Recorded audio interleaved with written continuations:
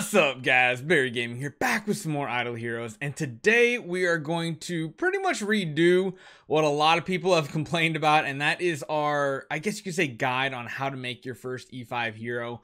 A lot of that original video was actually talking about what you should and shouldn't do, and not the actual process of building your first E5 hero. And I've had a lot of people asking, newer players asking, how do I make it, especially because the Gate of the Void is out, and of course you need an E5 hero. So what does it take, what type of resources, and how do you build the E5 hero?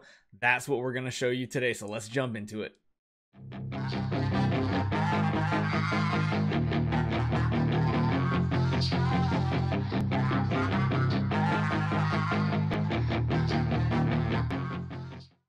So yes, the big question on a lot of new players' minds are, how do I actually build my first E5 hero? Because this big old place right here that says Gate of the Void, with all these extra things that you can't see just yet, it says you need to have an E5 hero first. And how do we actually go about creating all of these E5 heroes from basically these 5-star heroes that we have in the bag? So we're going to go through the process, because we're actually going to build one of our heroes right now.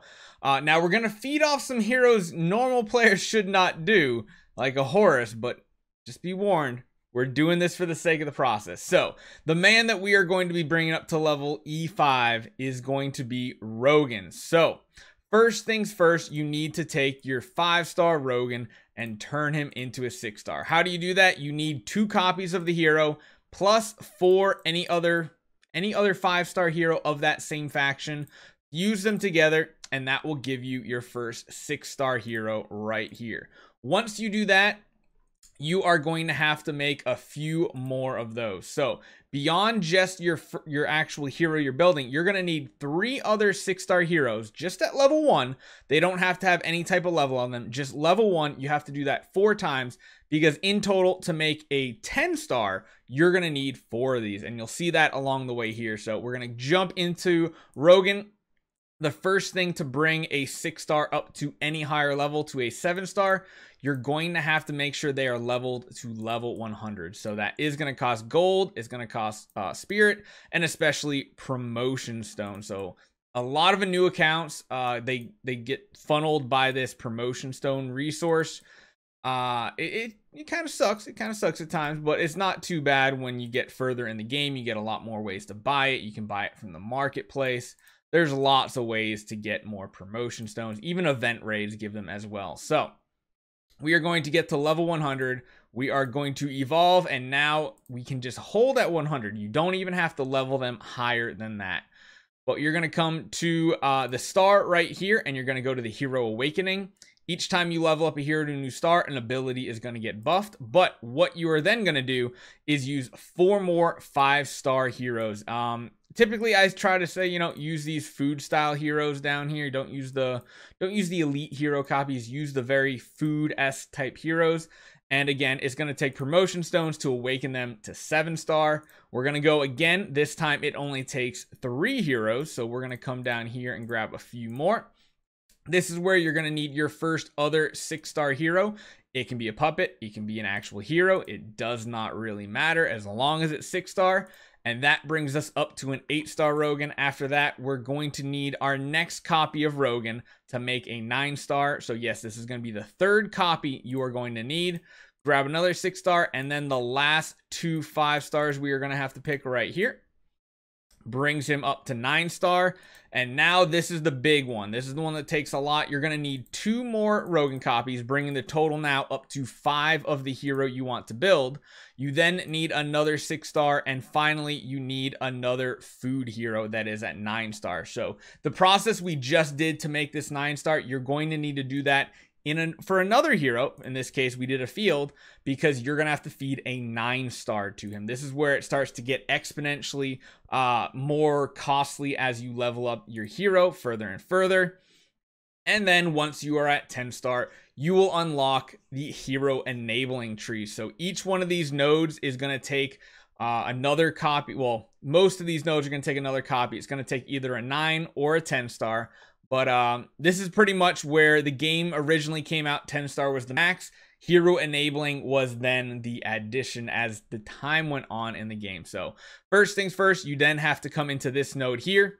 you'll notice you need another 9-star to make your E1. E is enabled, hero enabling. E1, you'll hear us talk about it a lot.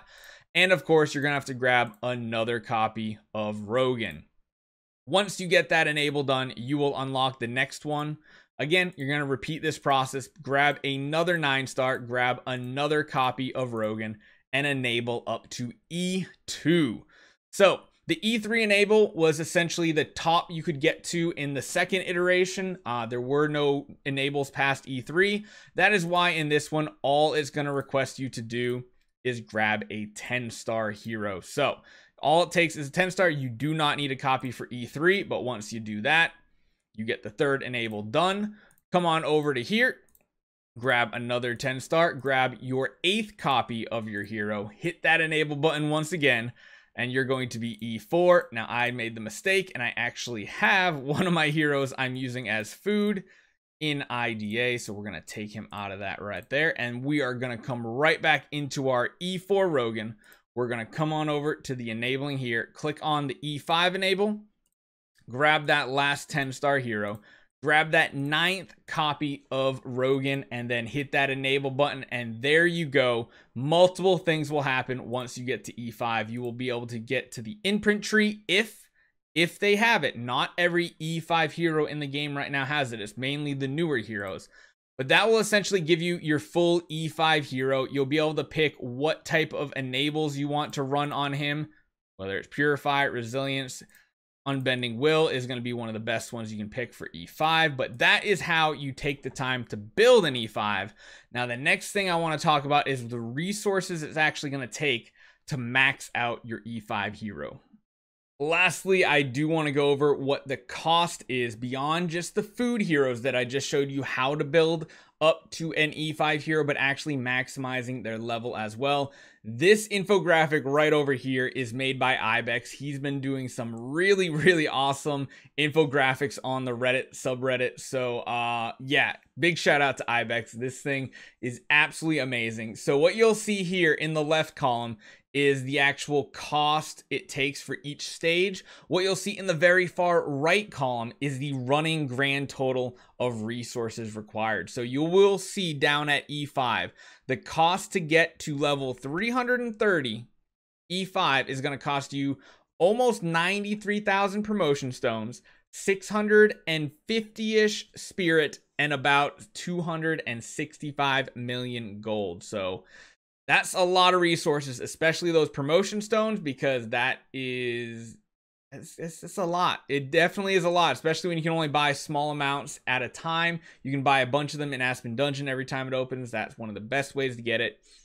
But then the last thing is, if you really want to maximize and level up your E5 hero to the very max, it depends on what difficulty you have beaten in Aspen Dungeon. So Aspen Dungeon, if you beat difficult, you'll be able to level up to 335. If you beat Nightmare, 340. If you beat Hell, you can get to 345. And then if you can finally beat Death 100, you'll be able to be up there with the big dogs at level 350. And you will see the running total increases a ton. So just to go from level 330 up to 350 per hero, that's going to be roughly 280-ish million spirit and an increase of about 100 million gold, right in that ballpark. It's not exactly, I'm doing a lot of rounding here, but the one nice thing leveling up the hero past 330 is that it does not require any promotion stones. So use this infographic. I will actually put a link in the description to the original post on Reddit as well, so you guys can go on over there and give a like for Ibex as well, because he does some really amazing work. So hopefully that gives you a little bit more of a clear picture on how to build your first E5 hero. The last one I spent a lot of time going into who you should and how you should. Again, normally I see people, you know, having a 9-star Horus and a 9-star Penny and a 9-star Garuda all at the beginning of their account. And that feels bad because you don't want to feed those heroes off.